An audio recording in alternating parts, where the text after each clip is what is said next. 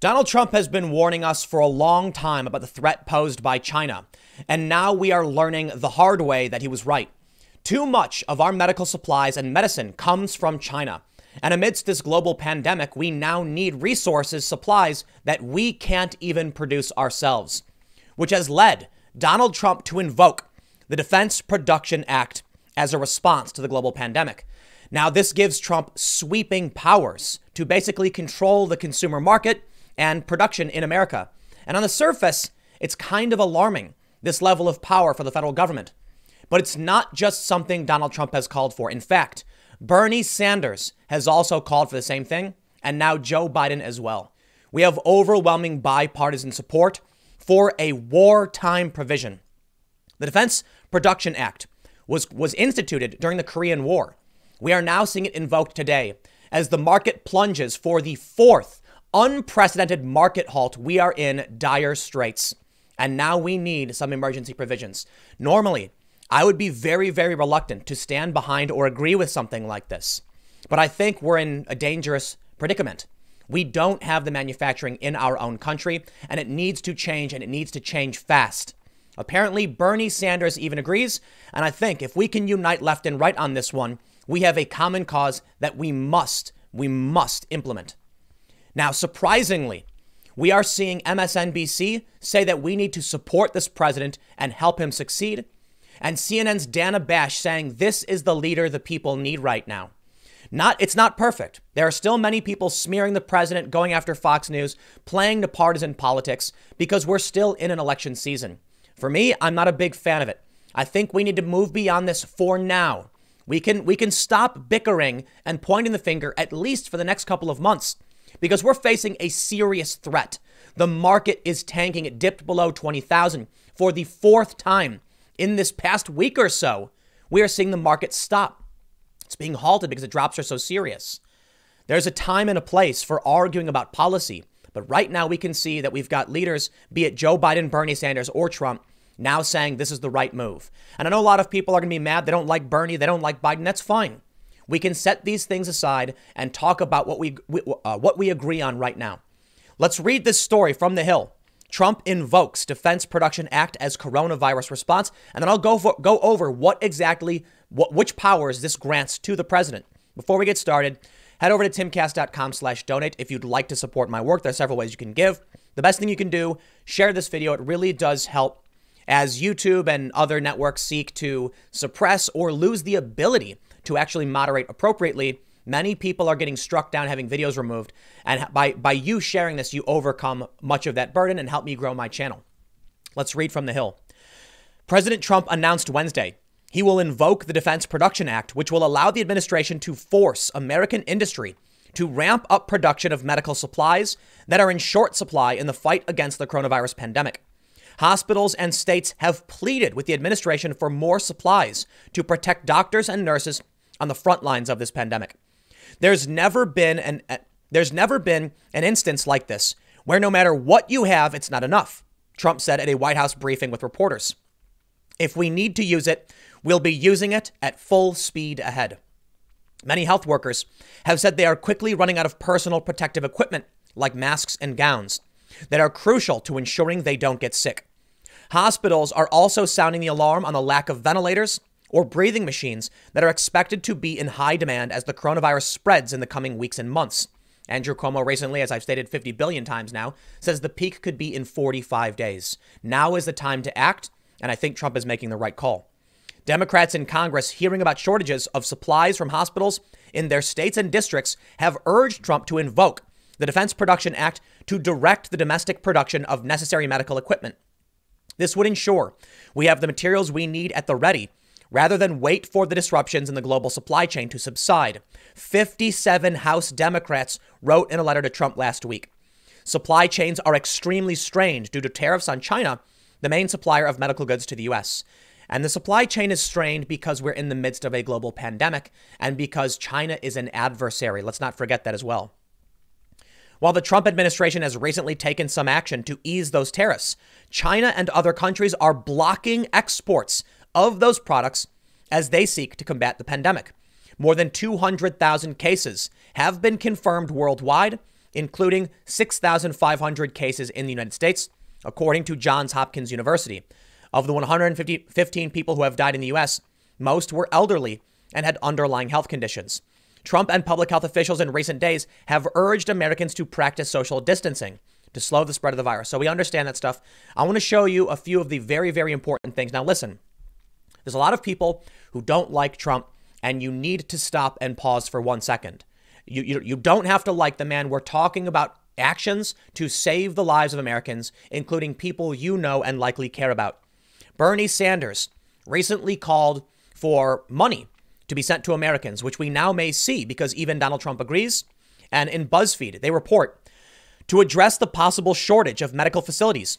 Sanders proposed calling on the National Guard and the Army Corps of Engineers to expand hospital facilities and build mobile testing centers. He also called for invoking the Defense Production Act passed in 1950 during the Korean War in order to guarantee production of necessary supplies like face masks. And as I mentioned earlier, people in media have been praising the president, CNN and MSNBC. And I'll read you what they said. But I want to show you what the Defense Production Act is first. This article from Wikipedia. They say, the act is a federal law enacted in 1950 in response to the start of the Korean War. It was part of a broad civil defense and war mobilization effort in the context of the Cold War. Now remember this. This is important. I'm going to show you an op-ed from Tucker Carlson in a second. It's implementing regulations. The defense priorities and allocation system are located at 15 CFR. Since 1950, the act has been reauthorized over 50 times. It has been periodically amended and remains in force. Now, here's what it allows the president to do. The act contains 3 major sections. The first authorizes the president to require businesses to sign contracts or fulfill orders deemed necessary for national defense. The second authorizes the president to establish mechanisms such as regulations, orders, and agencies to allocate materials, services, and facilities to promote national defense. The third section authorizes the president to control the civilian economy so that scarce and or critical materials necessary to the national defense effort are available for defense needs.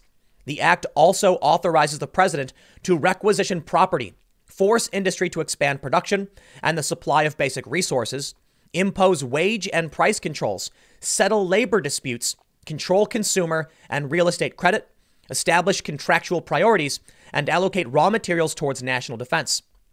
The president's authority to place contracts under the DPA is part of the act most often used by the Department of Defense since the 1970s. Most of the other functions of the act are administered by the Office of Strategic Industries and Economic Security in the Bureau of Industry and Security in the Department of Commerce. The Defense Priorities and Allocation System institutes a rating system for contracts and purchase orders. The highest priority is DX, which must be approved by the Secretary of Defense. The next level down is DO, and below that are unrated contracts. These powers are broad, and these powers are scary.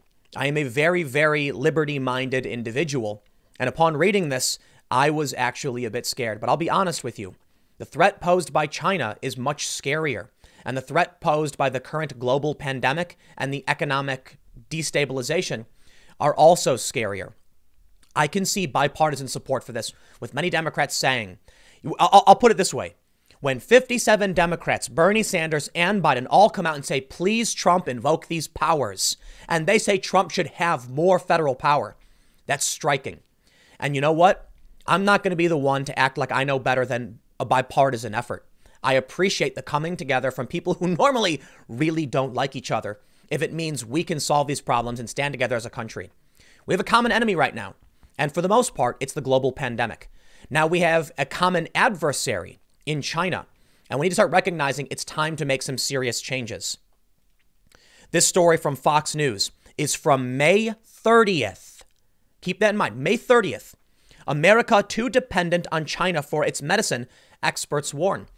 And I'm sure there have been experts warning about this for a lot longer than I've even realized.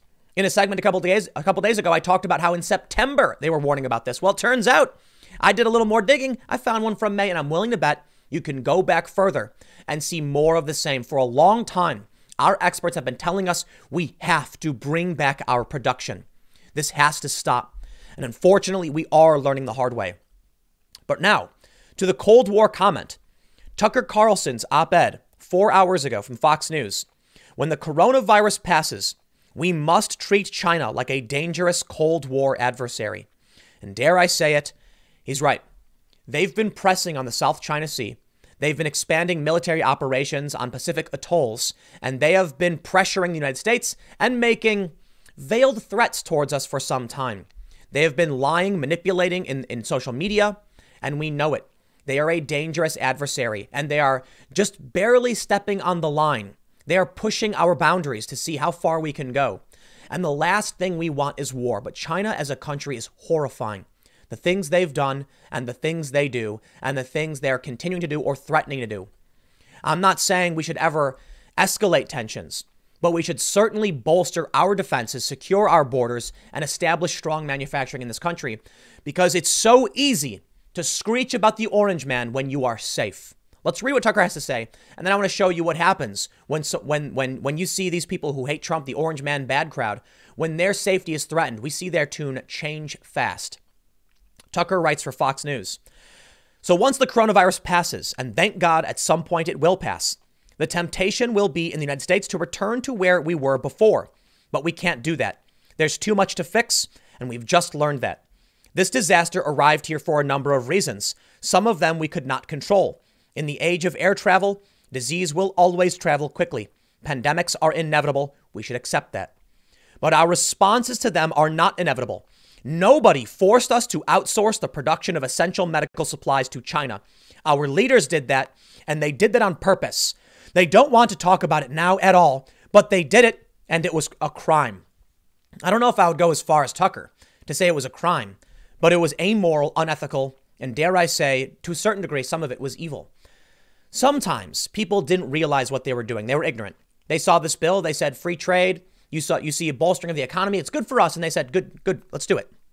But then you had some people who saw short-term gains, a benefit for themselves, and they sold us out, and they put us in a vulnerable position.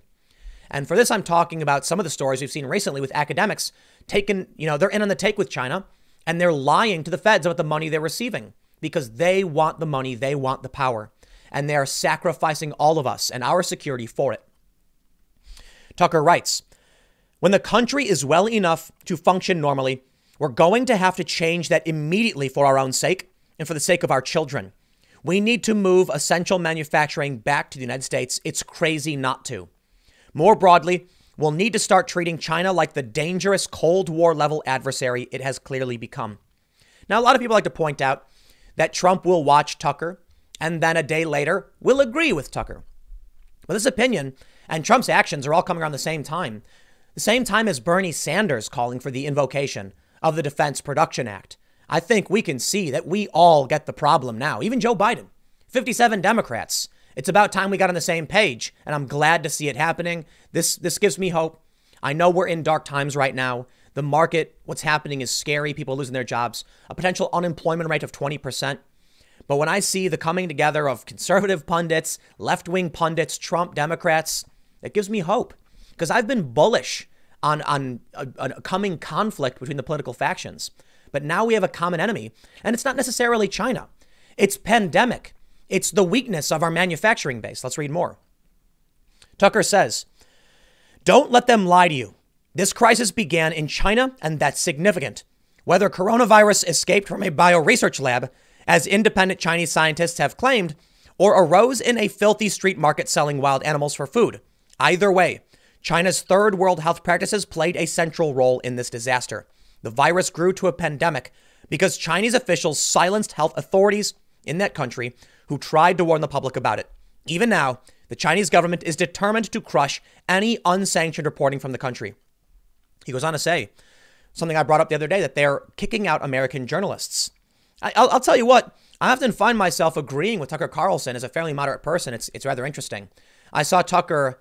I don't know if you saw the debate between him and Cenk Uygur of the Young Turks, but he's a good dude. I think he can be a little, he insults people sometimes, but I have tremendous respect for his perspective and what he's brought so far to the conversation. Right now, many people are playing a video of Fox News personalities early on downplaying the coronavirus and then later calling out the threat that it is. Notably, Tucker Carlson isn't among the crowd because Tucker he's in front of these things very often. And he called this out early. So they couldn't really smear him as much, even though they tried to get him canceled. But I also want to call out those people that are sharing this video, mocking the Fox personalities for being late to the party. My motto, the way I approach this is when someone does the right thing, you don't mock them for it. You say, thank you for now doing the right thing. Why would you complain that these people got new information and changed their opinions and then sought to inform their audience? That's a good thing. The best thing you could do is tell them in the future, try and be a little bit earlier, but thank you for doing the right thing. If you want to attack someone who's now trying to do the right thing, you'll only push them away. Which brings me now to Joe Scarborough and CNN, who I believe deserve tremendous respect for the statements they've put out in the past couple of days. In this story from Raw Story, quote, 2 million Americans could die. MSNBC's Morning Joe explains staggering challenge from coronavirus. I am no fan of MSNBC, and I am typically critical of Fox News to a certain degree. I'm not a fan of the pundit shows on Fox News. I'm not a fan of the pundit shows on MSNBC. Typically, the reporting is okay, but the punditry can be kind of boring. I actually think Fox News has one of the best anchors in the business in Brett Baer, who's a straightforward news guy. Much respect. But MSNBC, man, to see Joe Scarborough come out and talk about how important it is that we take this seriously and help the president succeed, tremendous respect. You don't have to like President Trump. There are a lot of things about his policies and positions that I strongly disagree with, notably foreign policy, Saudi Arabia. I'm not going to get into it. The point is, now is not the time. Now is the time. I agree with Joe Scarborough. Hey, it's not coming for me. You can accuse me of everything in the book, of being biased or whatever. I'm not here to say this. I'm here to tell you that I am in agreement with MSNBC's Joe Scarborough that we must make sure this president succeeds now more than ever. MSNBC's Joe Scarborough and presidential historian John Meacham agreed the United States was facing a challenge almost as encompassing as World War II. The Morning Joe host praised President Donald Trump for finally seeming to understand the severity of the threat from the coronavirus, which could deliver grave and unknowable consequences to the nation in the coming months. And that is the right way to frame it. If Trump was doing wrong early on, if he was downplaying it and he changed his tune, then the president has my respect for now doing the right thing. It was a sobering report that was delivered this weekend. Up to 2 million Americans could die from the coronavirus, Scarborough said. That's actually, think about it, more Americans than died in World War I, World War II, Vietnam, and the Cold War combined. It's a staggering number. The same thing happened in Great Britain, where they reversed course after finding out their models yesterday could lead to 250,000 British citizens dying. So there was, without a doubt, an awakening there. The White House is unusually focused and frightened about what is coming. Scarborough said he spoke to high-ranking officials who told him the situation was going to get very bad, and it would require a staggering level of commitment from the government and the populace to fight back. This isn't like 9/11. This is like World War II, Scarborough said. It is going to change the way we live as Americans. And the atmosphere inside the White House was very sober. As I hear the president yesterday talking about voluntary measures and then suggesting they may have to lock down so-called hotspots, I was thinking that's actually the best way to go at first, because we Americans might not respond as well. Certainly not as well as, let's say, people in China, people in Singapore, to federal government locking things down. It is going region by region, state by state, locality by locality. Meacham agreed, and the policies would likely get more draconian as he expanded on Scarborough's comparison to World War II. The analogy I keep thinking of is less about America during World War II, because though we mobilized, we did it very late. Obviously, after Pearl Harbor and Germany declared war on us, 16 million Americans served, 11% of the male population, 2 million in Europe. I think this is more like England and Britain during World War II, Meacham added. Civilians are actually combatants, if you will, if you follow the analogy. Everybody was at the front, right? Churchill said in the great finest hour speech, let us so conduct ourselves that if the British Empire were to last 1,000 years, men will still say this was their finest hour. He needed everybody because Germany was dropping bombs on everybody. We were living right now. The Luftwaffe is overhead in the form of a pandemic. It requires, dare I say it, Churchill-like leadership. Joe Scarborough said that we need to do everything we can to help support this president succeed. I completely agree, and I will reiterate my utmost respect to Joe Scarborough for this. And Dana Bash as well. CNN's Dana Bash praises Trump's press conference, the kind of leader that people need.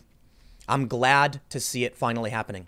Now is the time for a somber and serious attitude. Trump has brought that. CNN and MSNBC agree. Now is the time where bipartisan support is calling for these expanded powers, and even those who hate Trump recognize it. CNN chief political correspondent Dana Bash praised President Trump's press conference addressing the coronavirus pandemic Tuesday, saying he demonstrated the kind of leadership Americans need in a crisis. This is an important thing to note and to applaud from an American standpoint, from a human standpoint, Ms. Bash said on CNN's Inside Politics. He is being the kind of leader that people need, at least in tone today and yesterday, that people need and want and yearn for in times of crisis and uncertainty. Donald Trump is absolutely a wartime president, at least in my opinion. This is something different. As Tucker mentioned, we are facing a serious potential Cold War threat from China, or Cold War level threat. But we're still in the midst of the coronavirus crisis that could see up to 2 million people lose their lives. So we absolutely must put down the partisan bickering and stand by the president to the best of our abilities. Now, keep in mind, if he's doing things wrong, he must be criticized. Keep in mind, no matter how much they expand the federal authorities' powers, we must remember these powers need to always be kept temporary. And that's what's worrying to me. The Defense Protection Act was implemented in 1950, and it's been used 50 times since then. We can see that when the federal government gains powers, they do not give it up. And that's my biggest fear in all of this. But I got to say, I'm more worried about what happens if we don't bring back manufacturing. I'm more worried about what happens if this pandemic reaches the worst case scenario and what that means for America. So I, for one, I'm a little freaked out by everything. I got to be honest.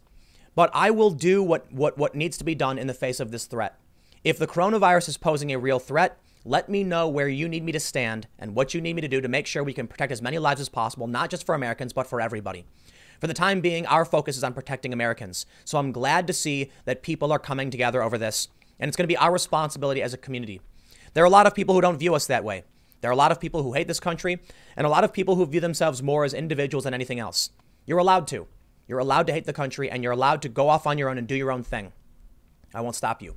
I, on the other hand, am looking at a concerted effort to do the right thing, to save lives and protect this country and everything it stands for. And I completely agree with that. So I'll do what I have to do. And if that means not going out to the movies, hey, man, just let me know.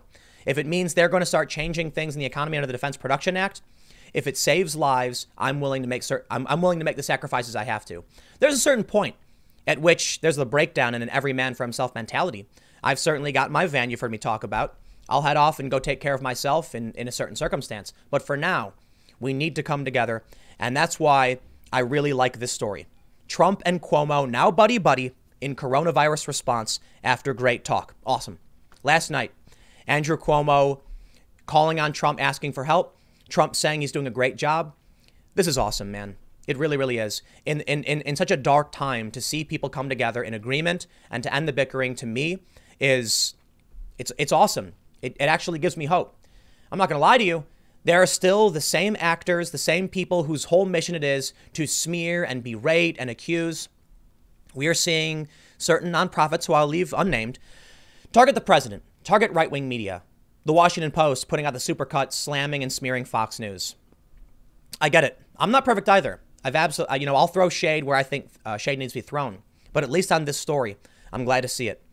To make you understand the importance of the Defense Protection Act, I want to show you two things. The MTA in New York, because of the drop in riders, is requesting a $4 billion bailout. They're on the verge of collapsing. They were already facing dire straits. And now, because people aren't using it, they can't maintain themselves. They need help. Or how about Boeing? Boeing sees their shares tank. And now they're seeking $60 billion in aid. Boeing said that the $60 billion in aid would support its 17,000 suppliers and help protect 2.5 million jobs amid the industry's near shutdown from the global pandemic.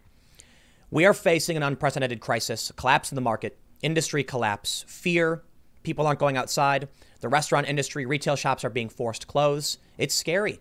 I don't like the idea of the government having the power to intervene in the market the way they will now. But what is the alternative? If people do nothing and we see this rapid expanse of this severe pneumonia, I want you to remember something. To those people who still insist this is no different from the flu, Google the videos of people collapsing in the streets. We've seen it here in the US. We've seen it in Iran, in China. We've seen it all over because it's stopping people's ability to breathe. We are seeing a hospitalization rate in New York over 20%. We do not have the resources for this, and it's time to act. Bravo to the president. Bravo to the pundits. They have my respect, and I want to see us make it through this one in one piece. Once we're done, once we get past this, and we will, we can go back to pointing the finger and accusing each other of being far right, far left, whatever. And a little bit in between. Admittedly, we'll still do that a little bit, right? We're still facing an election, so I get it. But at least on this front, I'm glad to see Bernie, Biden, Trump in agreement. And I hope this is the right thing and I hope it works. Stick around. Next segment will be coming up at youtube.com/TimCastNews at 6 p.m. And I will see you all then.